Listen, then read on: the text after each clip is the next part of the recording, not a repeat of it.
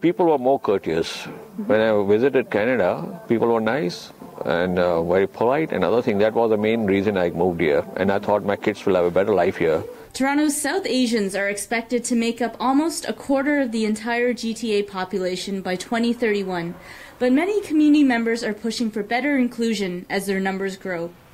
According to a new Statistics Canada report released on Tuesday, South Asians will account for the largest visible minority group, representing nearly a quarter of Toronto's total population by 2031.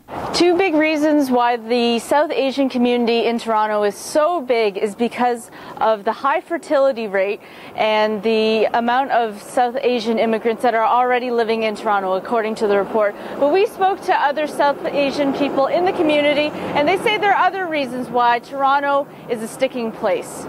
So I think people feel at home when they come to Toronto, and that the support network is there.